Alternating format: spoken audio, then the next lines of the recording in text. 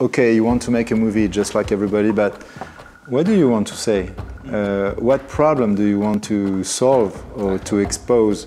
And maybe what genre is your story?